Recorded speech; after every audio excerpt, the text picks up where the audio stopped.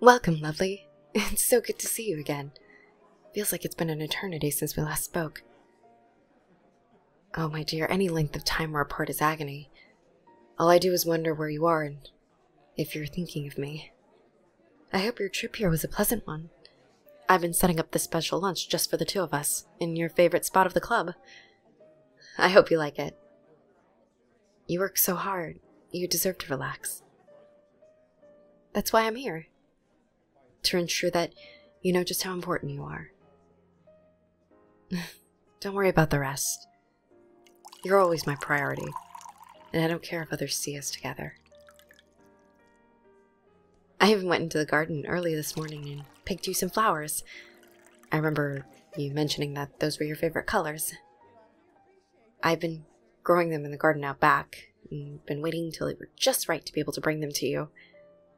When you stopped by last week, I got nervous because I didn't want you to see them until they were just as perfect as you.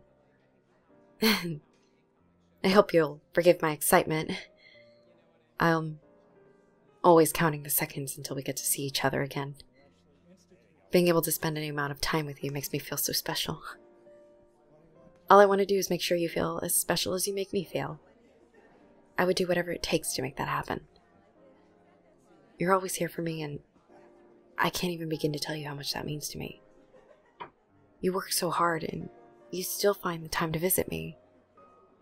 I can't help but blush at the thought. You deserve to be pampered, no matter how much you negate it. You seem more relaxed every time you stop by. I remember the first time you came by to visit me, you were so shy. I was told I had a new guest visiting me today, but they didn't tell me you were so cute. Right away, I could tell that you were someone special. You didn't look me in the eyes, and your words were so shaky I thought you were experiencing tremors. You had this distant look in your eyes at times that made me so curious as to what you were thinking.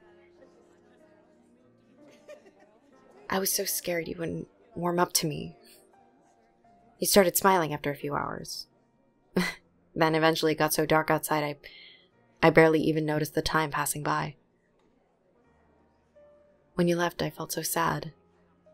The absence made me wish the sun never set.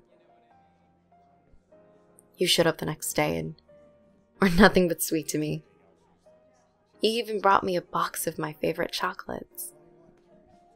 I really loved how thoughtful you were. You remembered that detail about me. I enjoyed those chocolates, and I couldn't even begin to imagine how often you'd be my guest. I'm so honored you decided to grace me of all people with your smile. There's so many wonderful people in here, but you chose me. I can't help but feel lucky. I've even heard some of the other ladies say that they were jealous of you only visiting me.